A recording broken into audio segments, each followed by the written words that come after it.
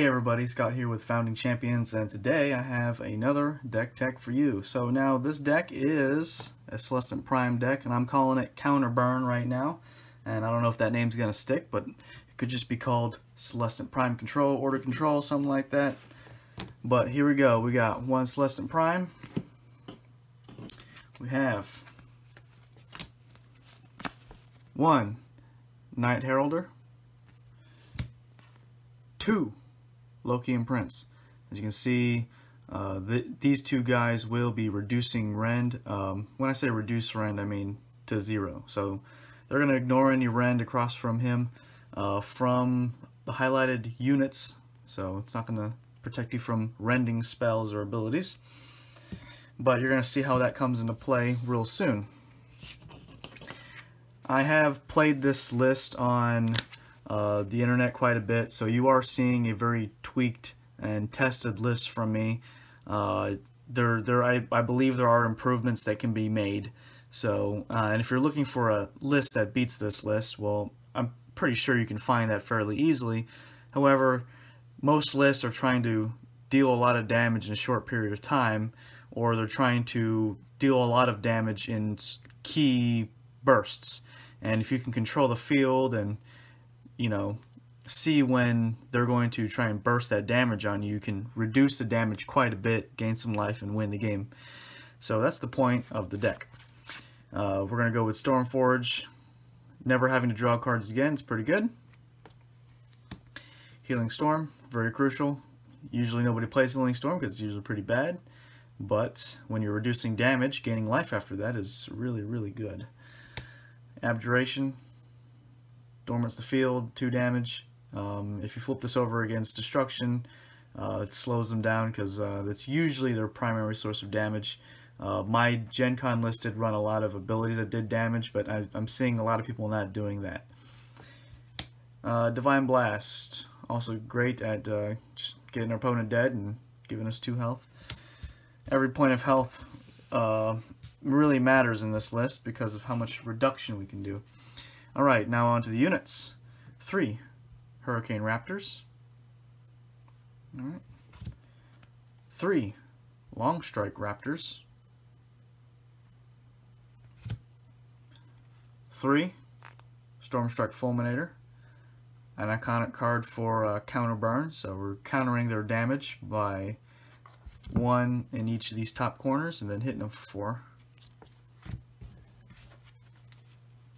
3 Paladin Decimators, just a solid beat stick. 1 Paladin Protector, a good hoser against death.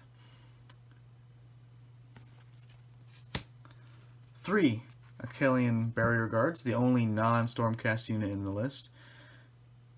It's good counterburn, reduces by 3, which is huge, and it's highlighted enemies. So it's going to count for their spells, abilities, and units. And in the app, it does reduce the blessings. So I don't know if that's intended or not, but I think that's how that works. And then we're going to nug them for 2. It rotates the last objective on our Loki and Prince. 2 Righteousness. I really wanted this to be at 3 just because of the theme of the deck, but through playtesting I realized that 2 is better. 2 Mystic Shield. Same principle applies with this card, because the other cards to cut starts to look like units, and we don't want to really cut too many units. We're very unit heavy. Our Prime, Heraldor, and Loki and Prince, they all rotate their first request on a unit of some type. Triumphant Smash, outstanding card, especially when you remove a unit across from a Long Strike Raptor. We have 2 Lord of the Host. Restarting units is really good, especially when Paladin Decimators can do 6 damage total, or gaining life and using more damage reduction by getting back on that damage reduction corner, and completing the last objective on Celestant Prime. 2 Gift of Sigmar. This can gain you quite a bit of life. I once used it to gain, what's the max, 9 life or something like that. So the way I did that was I played Paladin Decimator and Long Strike Raptors and Fulminators and stuff like that. So since the Paladin Decimator stays around, the Long Strike Raptor stays around for a long time, you can be able to do that on the third turn before they go away. 3. Tactical Formation. Want to be able to control that field. It draws us a card. I was debating between Piercing Strike or Piercing Shot, whatever that is, because it's just easier to use. However, drawing that card and making sure my Lokian Prince is in the right spot is very, very helpful.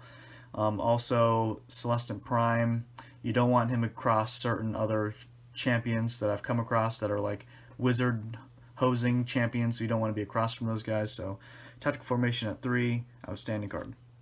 And that's the list, guys. If you have any questions or you have any improvements, comments, or concerns, go ahead and post that in the comments. And guys, thanks for watching.